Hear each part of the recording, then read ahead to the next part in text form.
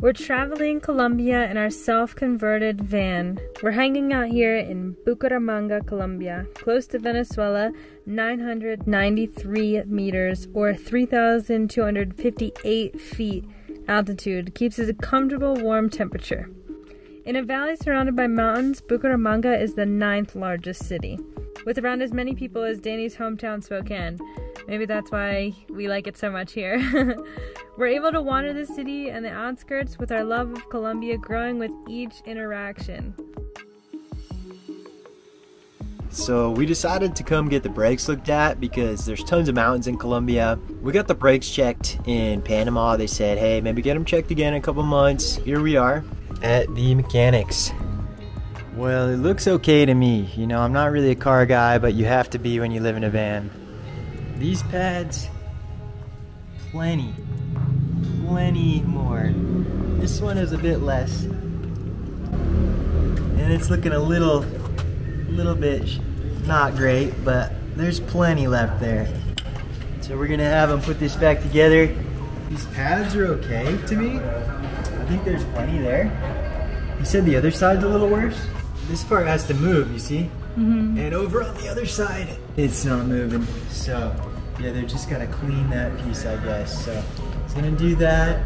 So it looks like we do need new pads. This part is coming up here and very low on the left side. So we're gonna get some pads. Yeah, it turns out it's a little difficult to get the repairs today because today's a holiday here. It's Day of the Races, Dia de la Raza, and it commemorates the day that Columbus arrived to the mainland. But instead of celebrating Columbus, they celebrate the diversity of the people, all the indigenous cultures. The guys here are super nice. I told him I was hungry, so he took me to pick up this nice meal, whole chicken, big old combo for less than $5 here. Give it a shot. Yeah, and they had for 2,000 more, so basically still $5, you could get a whole chicken. Whoa. I mean, it looks like you already got a whole chicken. I got a half. Rice, they call it Chinese rice, and a soup. Soup, fries, arepas, chicken, fried rice, $5. That's nuts. Good. Oh no, they couldn't find the right pads, so what he's gonna do is put pad on our old one. Half of this just chipped off on the other one, so he's using these other pads and attaching it there. Ask the mechanic homie back home, Joss, and see what he says about this maneuver. I heard back from my mechanic friend back home, and he said relining brake pads is something that used to get done a lot in the old days. Shouldn't be a problem if he has the right tools to do it. So that helps us feel better about this process, which has seemed quite different than normal.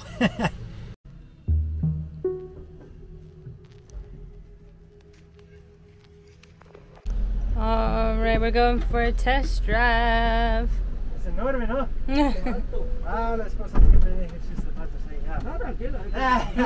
Lo siento. No sounds. We're going to the US.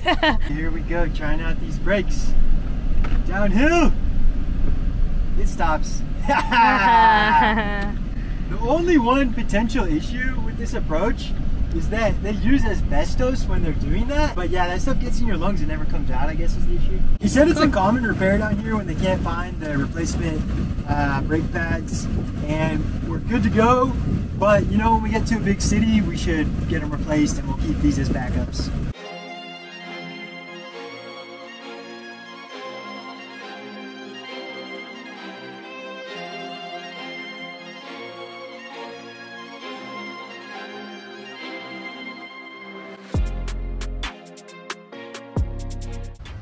This place is pretty incredible. They got the BMX track there, and then right back here, an enormous skate park. This is epic. This right here, it's gotta be 10 feet, 12 feet here. Probably 10 feet. Man.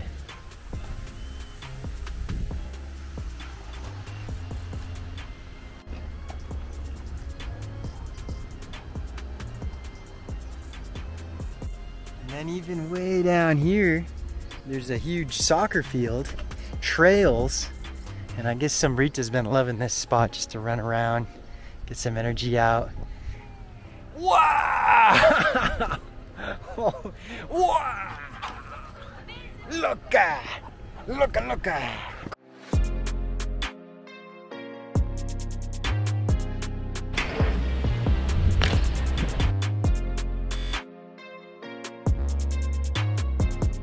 I'm loving this Bucaramanga skate park. I'm gonna try and do a single line, little skate park tour in one line.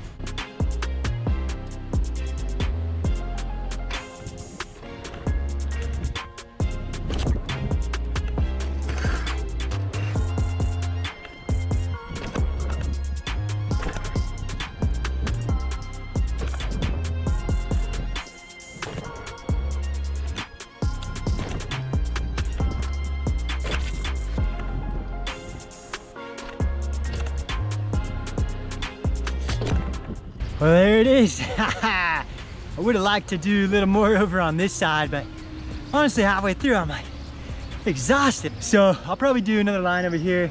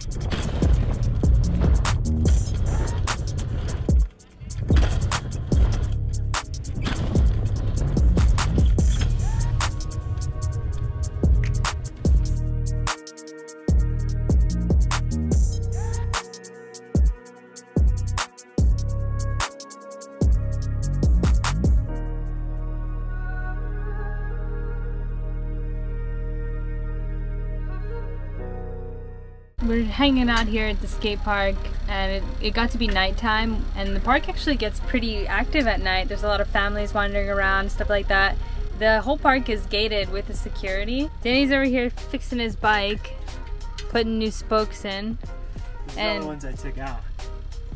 Ooh, they were too long. Yeah, so he's fixing his bike, and I'm working on the new video. We have the doors open because it, you know, creates a nice breeze to have both of the doors open.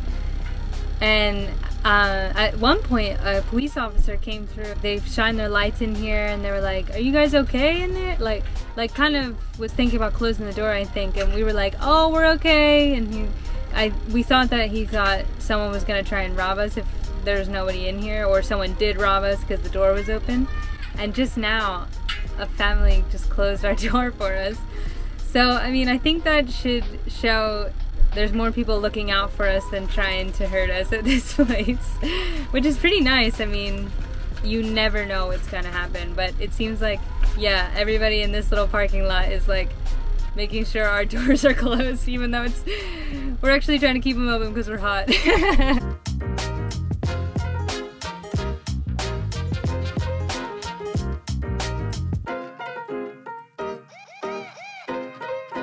Man, this is pretty sweet that I can always come to a skate park and like make friends and everything. And the guards here are super nice. They said, oh, if you want to shower, like just talk with us after everybody else leaves. And the guard, he lets me go over there and shower, you know? I realized when I got there, I'm out of soap and I'm out of shampoo. And then the shower wouldn't even turn on. I was like, oh my god. So I go to the other one. The other one did turn on. What I did have was this thing I bought today to hang my towel in any shower that doesn't have a hook.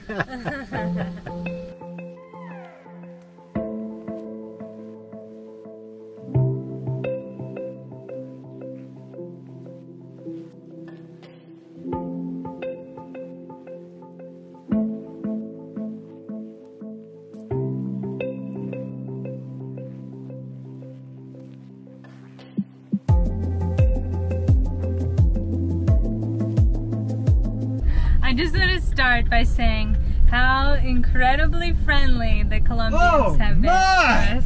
I don't think anyone would do this in the US.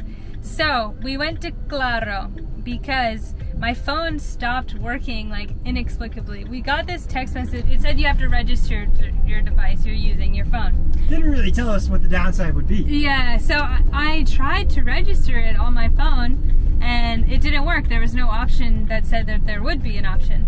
So I just kind of ignored it after that because I was like, well, I can't do it on my phone. Yesterday, my phone completely stopped working. I had signal here yesterday. It was just super weird. So we started looking it up, and I guess because my phone is from the US, you have to re-register the phone here in Colombia. The IMEI number has to be registered. It's like an anti-theft system. When you re-register, that means that no one can, that if they find your phone, they know that it's stolen. It belongs to the person that it's registered to. We thought, we'll just go register the phone at Claro. We went to a Claro. They don't do it there. So we went to the Principal Claro. And they told us, oh, do you have a cedula? It's just our ID number. Everyone has one. No, we don't have one. Right, yeah, because they say you can have a cedula or an extranjero, a foreigner cedula. But that means that it's a registered here ID card for foreigners. So they don't accept our driver's license as a foreign license. We had one option. We had to go and make a Colombian friend on the street. On the street. To basically use their cedula to buy a new phone plan. The first guy, normal guy, just sitting on the street with his motorcycle helmet, we were like, hey, can you help us? And he's like, sure, of course. And he just walks right into Claro with us. And right before that, Emily and I were both feeling out of hope. We were like, well, I guess we can't do it today. Yeah. And I thought, let's just ask this one guy. Mostly because we had walked to, I thought we could get around it by buying a different SIM from a different company. Claro completely just blocked my phone from being able to use any network here. Yeah. Which is kind of crazy how they can do that. So the guy comes in with us and yeah, we bought a cell phone plan with his name. So my phone is technically registered in his name, I guess, now? Yeah, his name, his address. Yeah, he was like, oh, well, you're definitely not going to use like a credit card or whatever. So, and then when we were chatting with him, we find out he's like into Bitcoin and he's actually like a really cool guy. And yeah, so yeah, it was cool to hang out with him for a couple minutes. He basically just left after that because I think we accidentally like interrupted him and his friends deciding on where to eat lunch. So they were, his friends were like, what are you doing? Why are you taking so long? Thank you so much to our new Colombian friend. Yeah, we really, really appreciate the recommendations that he also gave us for around the country, mostly for food, which is pretty sick, and helping me get a new phone plan. I can't believe that we got that done. It felt really hopeless being blocked, but now Emily's able to use her phone again thanks to the help of our new friend.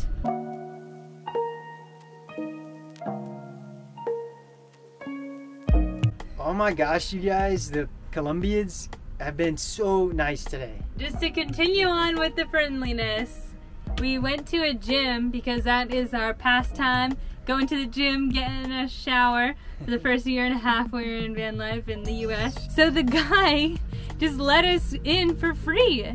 He's like, oh, it'll be 30,000, which would have been kind of expensive, like almost $10.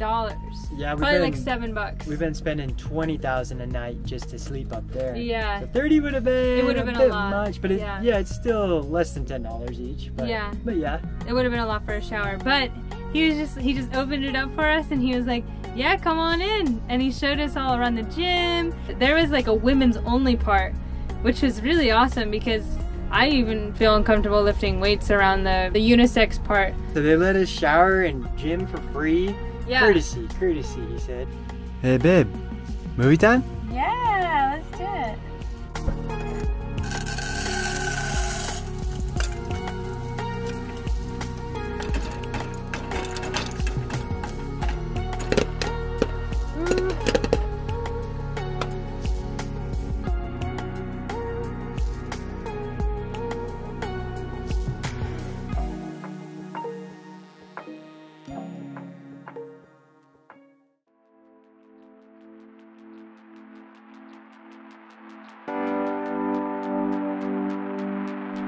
We're leaving Bucaramanga and heading into the Paramo. which is an alpine environment specific to these Colombian mountain ranges. We've called a finca to set up a place to stay and explore. We're heading high up into some spectacular hikes and hopefully be in the cold we've been craving for over a year.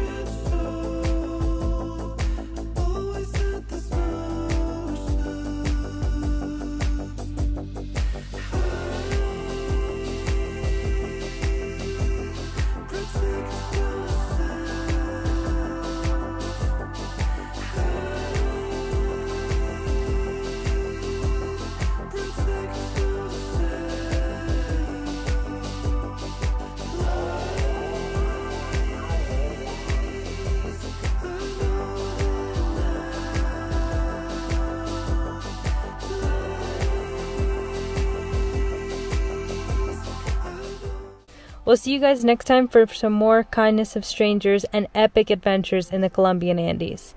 If you're loving our time in South America so far, let us know in the comments and subscribe to see more. We're putting out 2 videos a week for constant travel stoke. Thanks for watching. We'll see you guys next time.